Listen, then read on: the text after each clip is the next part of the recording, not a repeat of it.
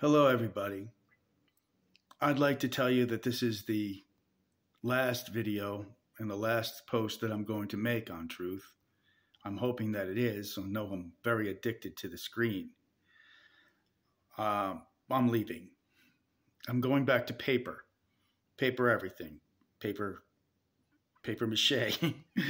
No, paper books. And I'm not going to be subjected to the amount of light that's going into my head. And before I go, I'd like to invite you to use any of my material because I'm not going to be here. I want the message to go out to help people to break away from the tyranny that's happening. A few quick thoughts on autism and Robert F. Kennedy Jr. I don't know that he should be the president of the United States, but I sure think that he should have a big place. It's coming out that I've been injured, and everybody who's autistic with the MTHFR, which you can look that up, it's a genetic problem with mercury, should have the right to sue the government for the amalgam mercury and the thimerosal and the shots. It's finally coming out that vaccines actually injured people. Well, I'm one of those people. I'm autistic. Other than that, I don't believe in parties. Now, I looked into how to make a political party, and I realized that any party that you make, any political party that you put together will be taken over by the forces that have the money. You can't keep them out unless we change policy through town hall and petition. So when I look this up, mostly political parties become political movements, and they want to get ahead of the movement to try to steer it in the direction that they want to. You notice Republican against Democrat now all the time. It's a Republican against a Democrat. Forget about the uni party. They don't want to hear that. Why? Because they want to stay in power. That has to go. But not only that, the monopoly that the uni party has to go, but the voting has to be out of the Republican and the Democrats' hands. They'll tell you, oh, well, the Democrats watching. Oh, well, we have Republicans watching. Well, there's no independence. Now, you see, elections have to be held at a separate town hall of the people, and they have to be regulated by not just Republicans and Democrats, but by camera and by the ability to monitor everything that's happening. Ballots, tickets, all those kind of things, they need to be traced. Every ballot's got to have a number, and if it has to be a secret ballot, you should have a receipt of what you voted for, and it should correspond to that number. Now, how that works, whether it's on a computer or whether it's all on paper, I have no clue. All I know is that the system that's in place, especially Dominion, is cheating. That has to end. If that doesn't end, well, there's no more future for this country. The other thing I'd like to say is that there are no laws made by politicians or representatives because they put forward the laws. But first, a bill is supposed to be put forward by a petition. If a lawmaker puts forward a petition on one law, not omnibus, or what do they call pork, 50 million things in one bill, oh, and don't read it. No, that's not the way to do business here. No representative should be able to cast a vote unless that vote is backed up by a vote of the people. So first there has to be a petition put forward, not just the representative can put it forward, but it needs to be debated on by the people. It needs to be signed into petition of the people. So the representative can't just introduce a bill. That's not a representative should not have the power to introduce a bill. The representative should only have the power to introduce a petition so that the petition can be signed by the people after it's debated upon and then possibly voted on. And then after it is voted on, then the representative can vote in place of the people. Only then, because if the representative doesn't do the people's bidding, the representative should go to jail, but at least kicked out. And whatever the people's will made law.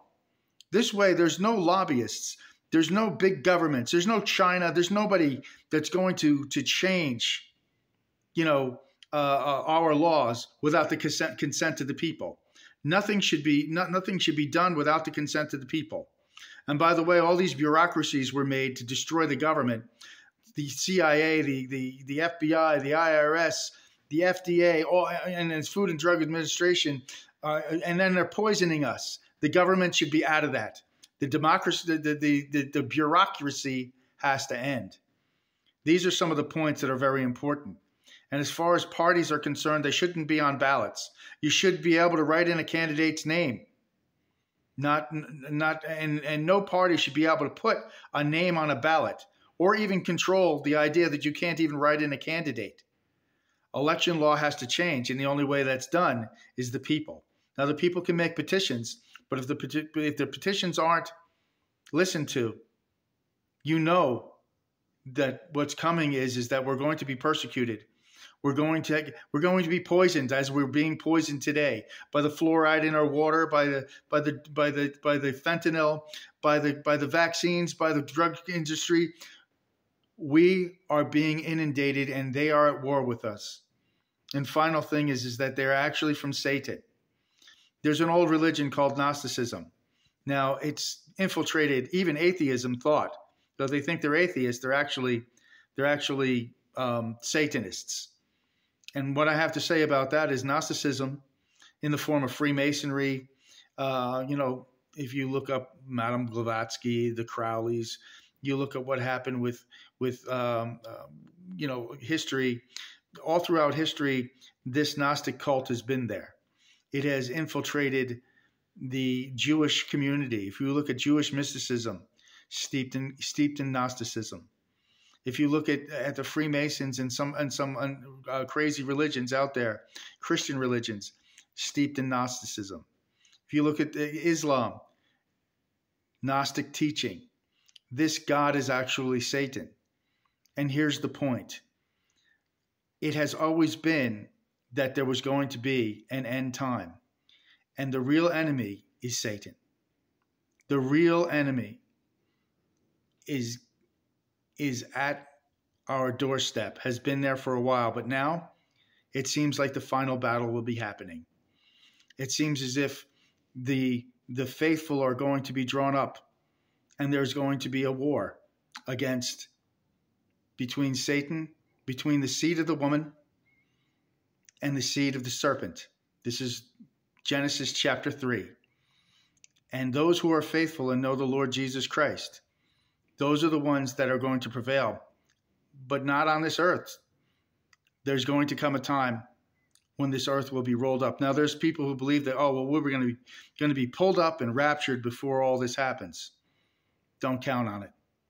People, it's time to stand up for God, to know the Lord Jesus. And I don't mean in a way that puts you under the legalism of the law. I mean the freedom that you have from being released from the law and the ability to follow the law because you've been forgiven, not because there's some obligation that you might have to live up to something. Jesus lived up to it all for you. Enter into his rest. Rest in his grace, in his peace. And yes, live your life to not sin, but realize that you are forgiven. The reason why you don't sin is for love's sake. Because when you go against God's law, you may hurt other people. You see, it's all about love. Love is patient, love is kind, it does not envy, does not boast, does not rejoice in doing evil. It rejoices in the truth. So whatever is true, believe in, because your God is there. It's proven throughout history. This whole battle that's going on is all biblical. So trust in Christ and rest in Christ every day. And then pick up your sword, the sword of your faith, your sword of the Spirit, your helmet. Your salvation is your helmet. And go forward. And let us do well and fight the battle in good faith. Save the children. Save our lives. And may God bless you and keep you.